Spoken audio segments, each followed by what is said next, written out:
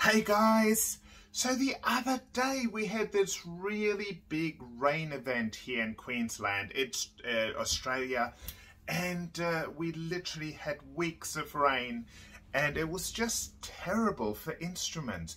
And one of my clients brought in an A.E Smith violin. Smith is probably the best known Australian violin makers. His instruments sell for close to 100,000 Australian dollars. This is what happened to it. I'm just going to open it up and bring it over.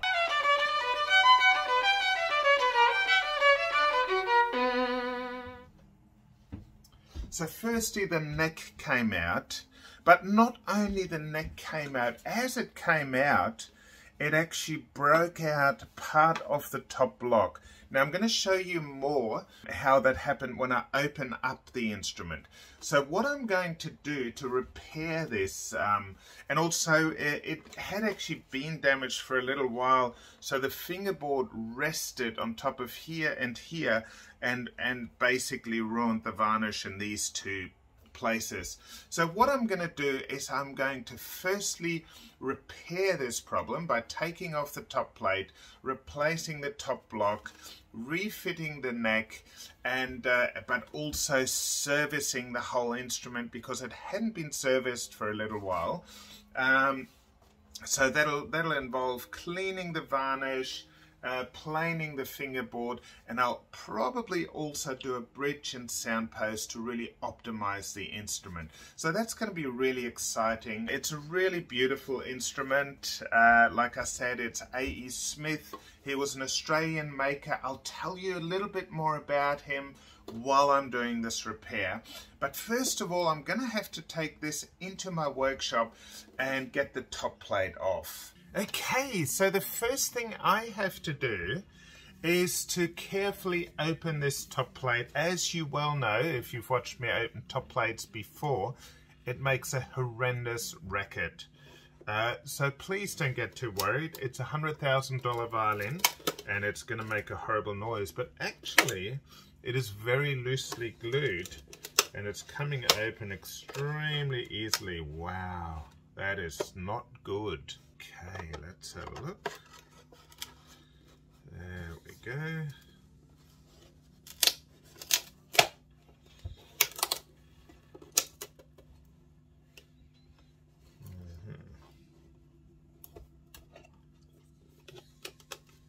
Now, if you happen to be the owner of this instrument and you're watching, it's alright, your instrument wasn't harmed in the making of this video.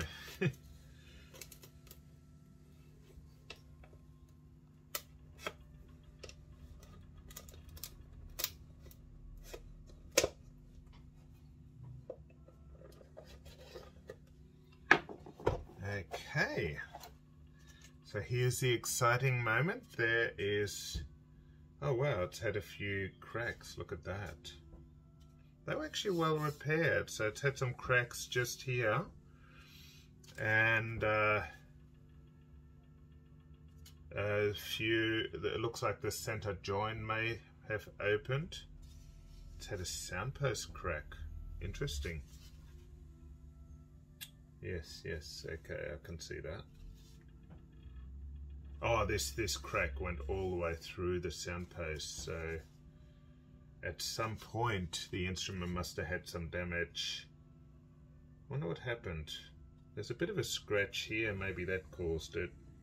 I'll be checking every aspect of the instrument to make sure there are no other cracks. Now, this is the top block here, and as you can see, the top block is actually broken just there.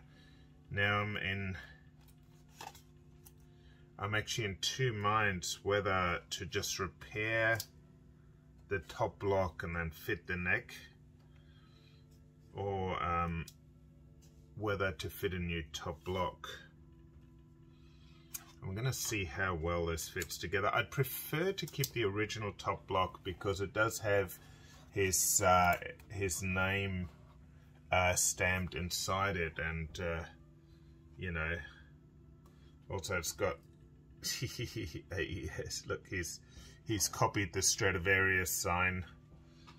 He's also stamped his name in here, stamped his name there, stamped his name into the top plate just to make absolutely sure that everyone knows it was his work. It was actually quite neat. Like, it looks, the workmanship he did actually looks fairly neat. He set the lining in quite a long way.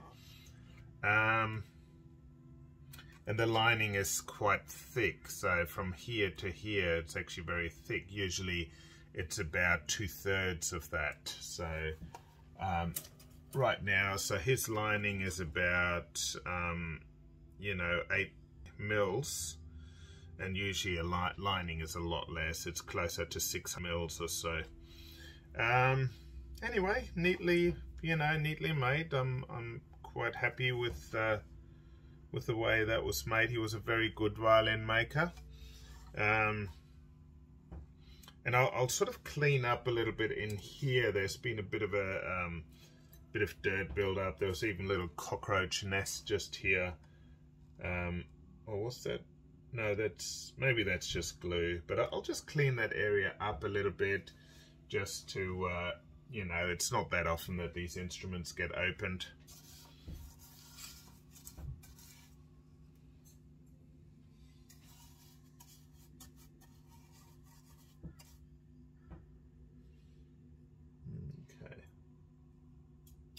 I think he may have treated the plates with some oil, which make them open up a little bit easier. It's sort of a very sort of an orangey tinge to the inside and the outside of the plates. When I say plates, I mean like the top plate and the back plate. So just generally the inside has that orangey tinge. Now I'm going to try and just fix the top block rather than replace it, because I truly think that would be better.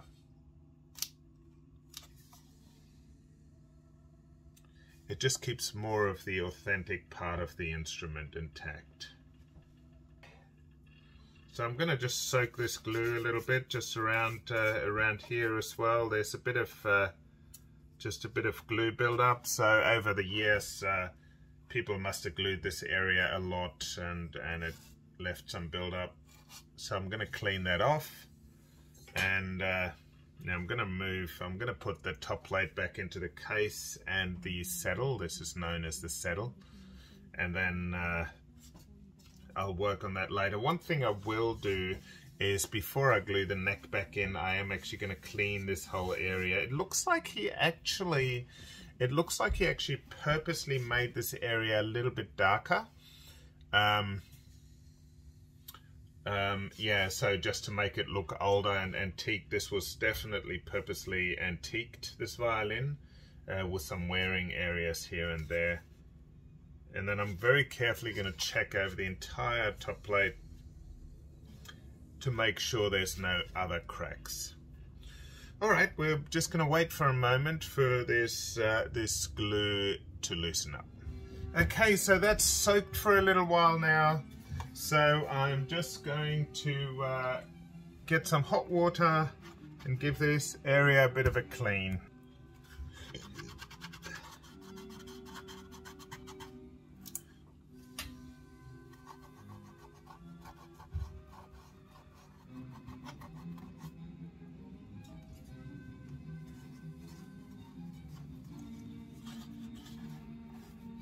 Okay, so I'm just going to give this a bit of a clean.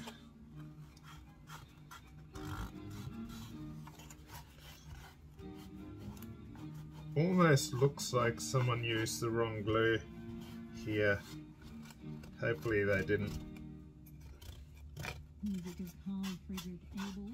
The Symphony E-flat major opus 7 number 6, that is the first movement, the most.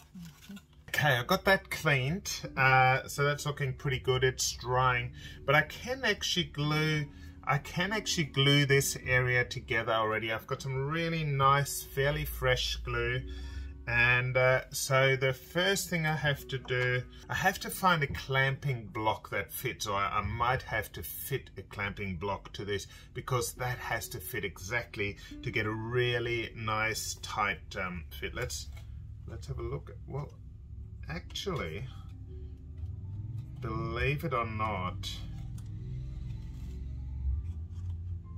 this clamping block I got here is actually really good, so I'll be able to use that. And I'm literally just going to glue this little area right here and nothing else. I'm not even going to glue the back plate on. I'm just going to glue that and just focus on this for now, and then I'll do the back plate afterwards, you know, in the next probably tomorrow morning. I'll leave this dry overnight because it has to fit 100%. That's really important. Okay, here we go. This is so I'm going to put glue on both sides.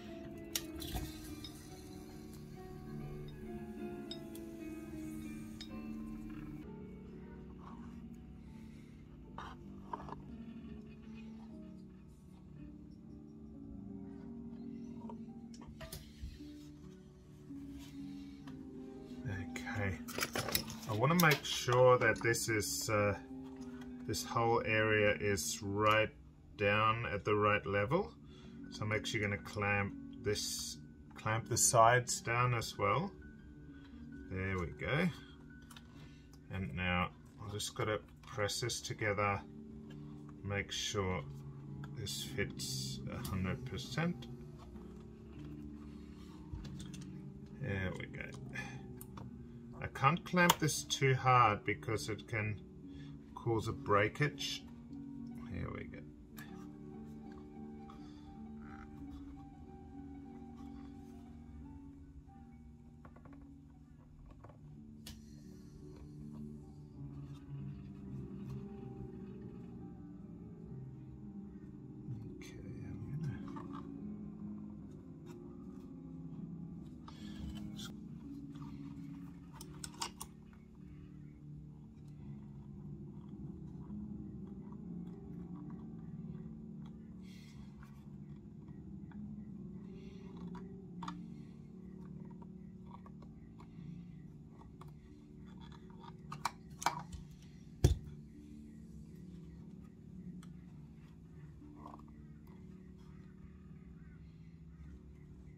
That's actually looking beautiful, so that will that'll like glue firm now.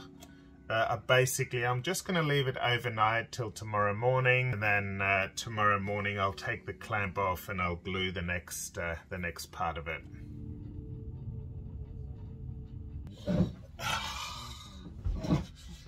Good morning. Gotta have my sip of coffee first. I actually already turned on the glue, so I can take the clamp off here, and I'm going to do the second step in this gluing process, which is just gluing the join that's come together really nicely. So I'm just going to glue this join here now, the rest of it. I just didn't want to do it yesterday. I just wanted to focus on the crack in the top block. I chose to keep the top block because it does have the A.E Smith stamp on it. You know, I'm trying to keep as much of the original as possible, and the glue is very strong, and there's quite a bit of gluing surface up here. So I think it was a better choice to just glue it back together. I think the reason it did fall apart was because of the extreme humidity we had. You can see I'm dressed a bit warmer today. It's actually, well, for Queensland, it's very cold. So we got like a southerly and Arctic sort of a wind coming up from the south through the middle of Australia, and we had frost in some areas, but here in Brisbane, where we're a bit closer to the ocean, I think it was about 6 degrees. So for us, that's really cold. Anyway, so I've been heating my workshop too. It's nice and warm for gluing. Also, the great thing, by the time it's the middle of the day, it'll be around 20 degrees, which is pretty much like summer temperatures in Europe, in Northern Europe. All right, so I'm going to, this stuck down a little bit. So I'm just going to put some glue in here and put the clamp on and then literally let this dry. And that's all I have to do. And the next step after that will be gluing the top plate back on. But before I do that, I will tell you a little bit more about the inside of this violin, because it's not often that you would see a Smith violin open. And so I'm just going to comment on the workmanship, on how he did things, because that could be of interest to other makers, and and you. He was a very neat worker, so I'll talk a little bit more about Smith. But for now, let's get this clamp on, and there we go. Nice and easy. I made these clamps many years ago, over 30 years ago in fact. I made them in 1986.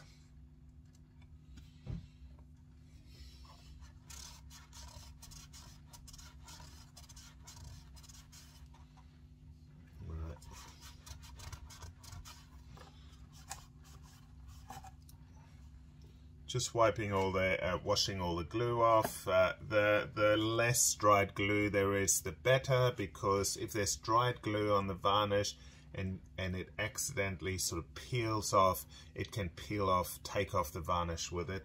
And as you know, the varnish of an instrument is kind of sacred. All right, I'm going to put this away to dry, and I'll get back to it this afternoon, and I'll tell you a bit more about the inside of this instrument, and I'll also tell you a little bit more of the story of A.E Smith. It's a fair bit later, and this would have dried by now, so I'm going to take the clamps off. So let's have a little look inside the violin and look at the workmanship. It's all very neatly made. The corner blocks are very neat. The lining is super, super neat. So he put a stamp up here. He also put a stamp here.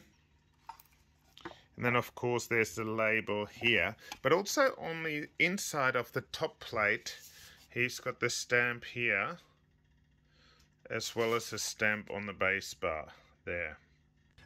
So this violin was made in 1934, and it was right in the middle of the Great Depression in Australia. Unemployment was close to 30%. It really was a difficult time in Australia. So this particular violin was made in 1934.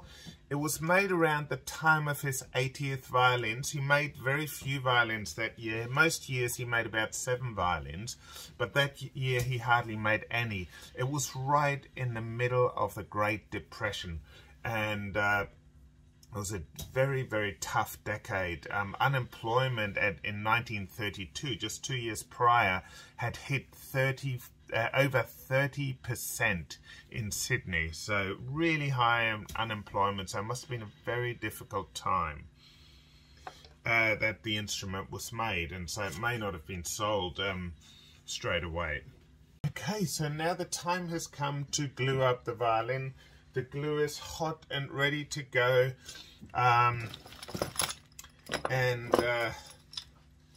We've got, got the clamps. We've got the, we've got all the 4 clamps. So let's get into it.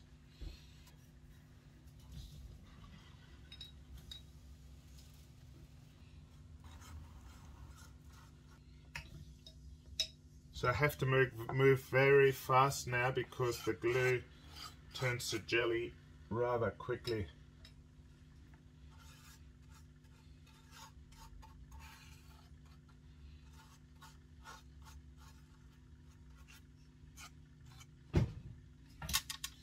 Okay, now take the top plate, make sure place it exactly the way it had been before. You can very clearly see it by the line in the varnish where the top plate needs to go.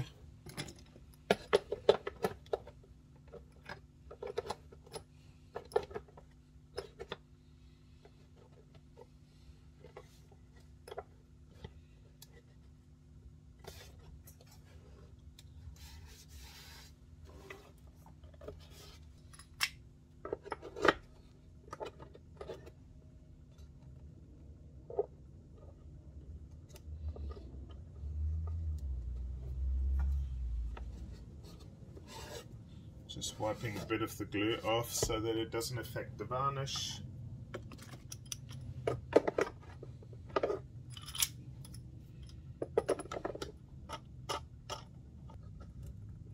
Alright, let's go the other side.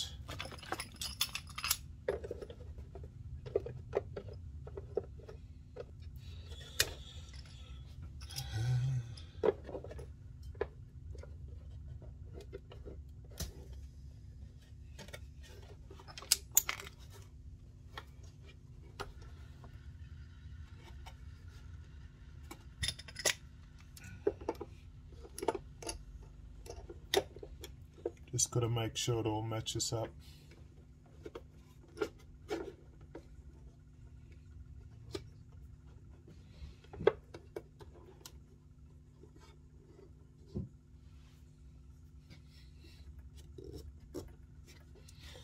All right, I'm just going to tighten all the clamps.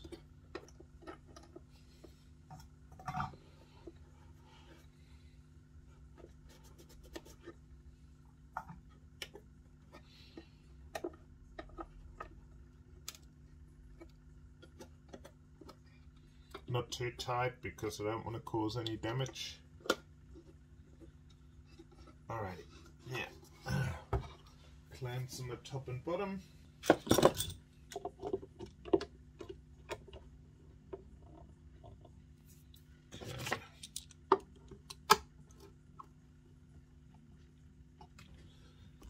I put those last two clamps on fairly light so that they definitely don't leave any imprints, but enough to glue the top block down. Alright, so this is now, basically it just needs to dry.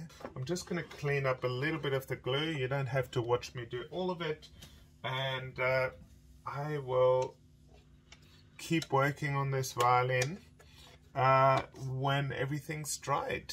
And so the next step after that will be refitting the neck, which is exciting. Oh, actually I'll clean underneath the neck first.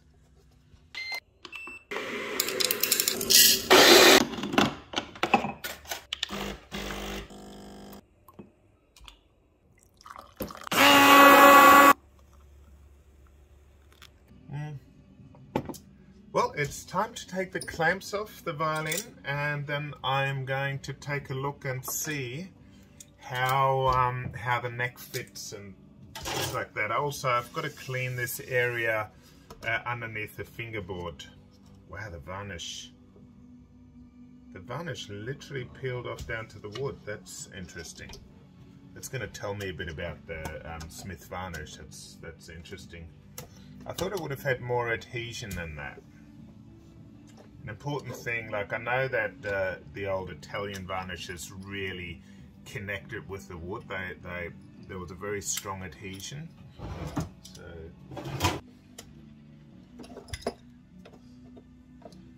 I mean, who works on their birthday, honestly? Only people who love their work, which means I'm not really working, I'm just having fun.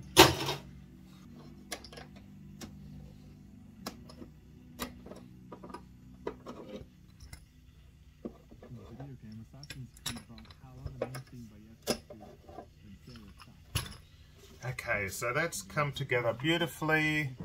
very happy with that. Now, now I've got to figure out what's going on here. Like, why did the... So it's like a softish varnish, but it's literally, the varnish has come right off and it's down to the wood. It's quite incredible. Because, I mean, the varnish is quite sacred on an instrument. But for it to be stripped right back. So it's quite amazing. I mean, this violin was actually made in the 1930s. So it really was a time when the economy did terrible. Like it took 10 years to get out of the Great Depression. And the reason behind it was because people had borrowed from the future in the 1920s. Let me think. What other time does that remind me of? Huge spending, low interest rates, overpriced everything. Yes, you guessed it. Let's hope that we don't have a period like the Great Depression, thanks to bad policy and greedy people.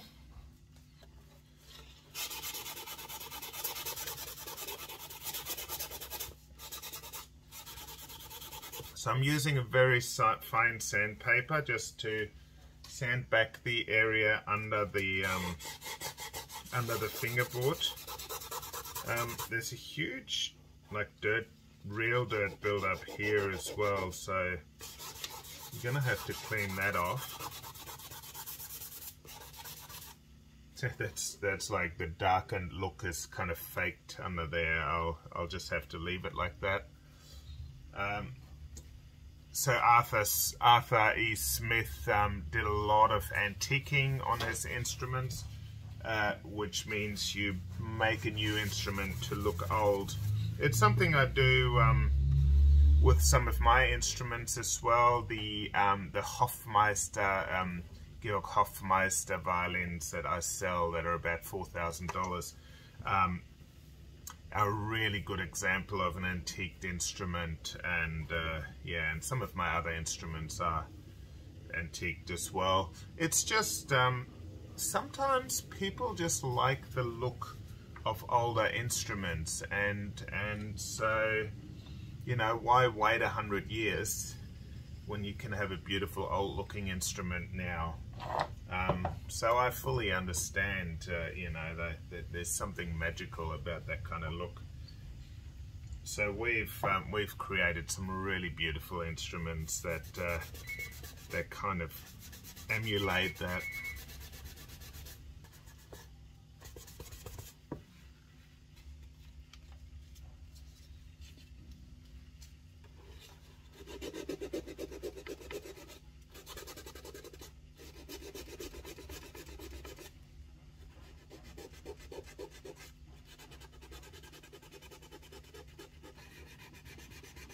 So what I'm trying to do here is I'm actually, the varnish is so thick in this area that I'm trying to just feather it down, so thin it out, so that I don't have such a strong ridge line between the old varnish and the retouching. So there's a fair bit of cover varnish on here, so I'm just working with that.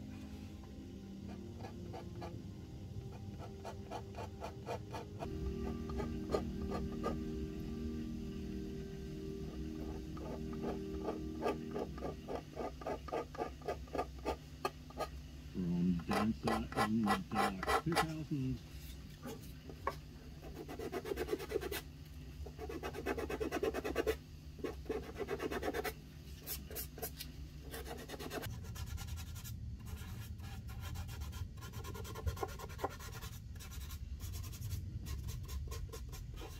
So the first thing is I'll darken it a little bit.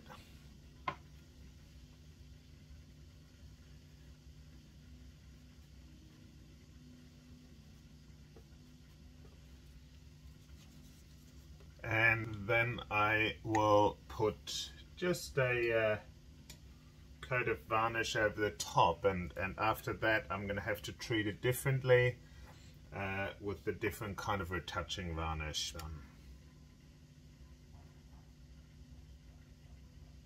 Fantastic. There's also, I've noticed that the varnish here is very thin, so I'm just going to put a very thin coat of varnish over here just to protect that area, because we don't want it to wear off. Okay.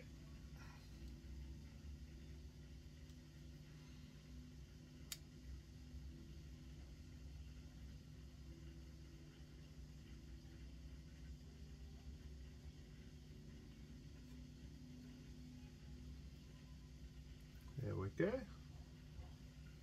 Might as well put a bit of varnish on the edges here where it's fully worn off, because I can. Okay, there we go. Beautiful. Okay, so I'm back. I'm going to do a little bit of the retouching just in here. So I've got some color ready. I'm going to use my magnifying glasses here, and just going to add a bit of color here.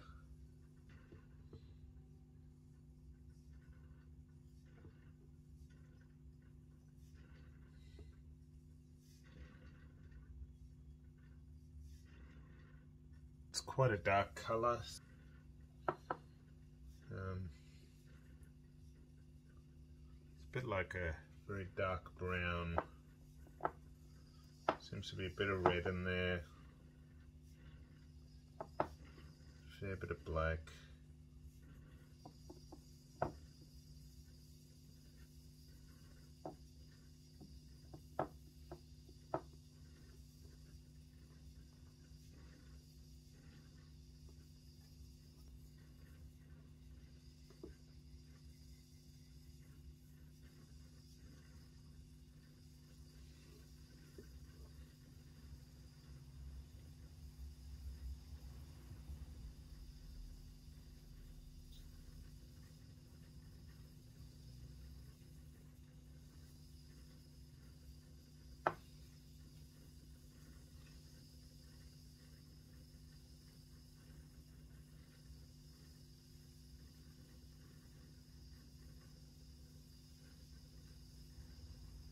Just get some cover varnish over the top.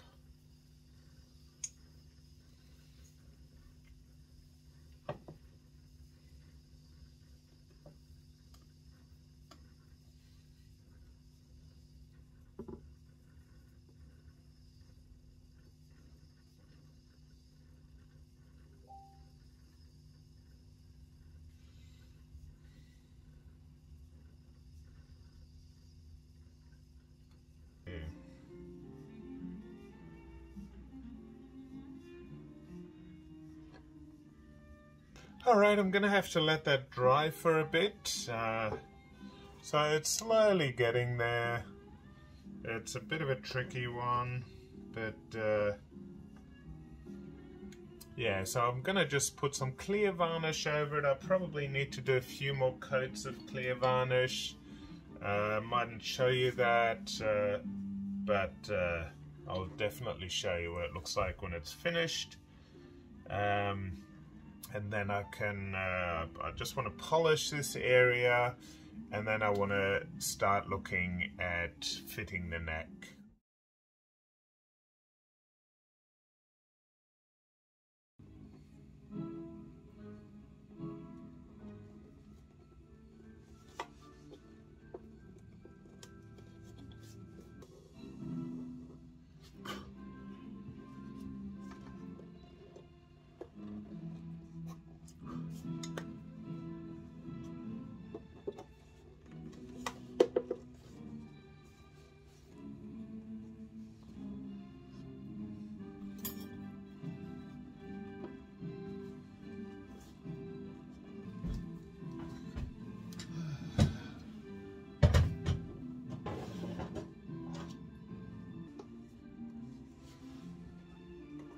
Okay, the exciting moment has come. Like I've spent a bit of time doing this. I did a lot of the retouching here, so it's looking a lot better underneath the fingerboard. And now the time has come to glue this neck in. So I'm going to work very, very fast here. So my glue is already hot. So I am literally going to put the glue on this surface here. Put the glue on the other surface. I always like to put the glue on both surfaces because it makes it glue stronger, hold stronger. And then I push this together. I have already checked all the measurements beforehand just to make sure that the neck height is right and the string height is right and everything. So now I just have to put the clamp on. Then I've got a second clamp that I'm going to put on from the other side in a second. You'll see. It's nice to have the instrument together again.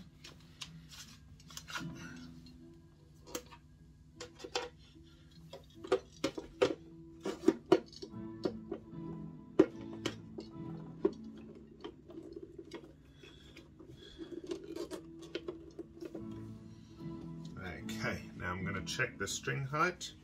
String projection is, oh my god, it's perfect. And neck is straight. Yep. Okay. Yeah, so the neck is in now. It literally has to glue for like, I'm going to let it glue for a 24-hour period.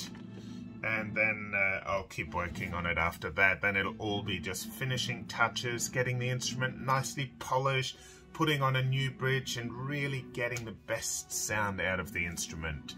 Very excited to get it finished soon.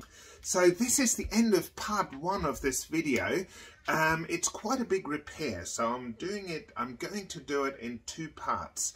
And so make sure you subscribe and hit the little bell so you find out when I release the next part.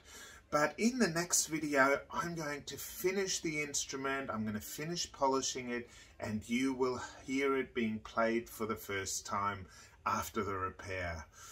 Look forward to seeing you. Keep making beautiful music and see you soon.